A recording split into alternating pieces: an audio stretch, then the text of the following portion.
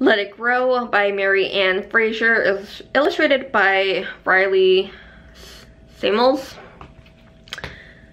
So it's just about a boy growing a pumpkin from a seed to this big pumpkin and what he could do with this pumpkin once it's done growing. So you got simple sentences. So it's like, are you gonna eat it? Oh no, let it grow. And that's like a common line throughout. Let it grow into like a baby pumpkin. And you'll make a jack-o'-lantern.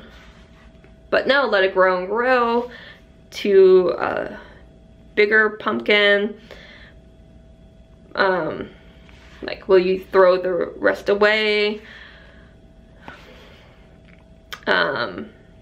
Like different options of like what could be done with a pumpkin once it's done growing. Like, yeah, you can like obviously eat it, but it just gives it just shows kids that you could do multiple things with something.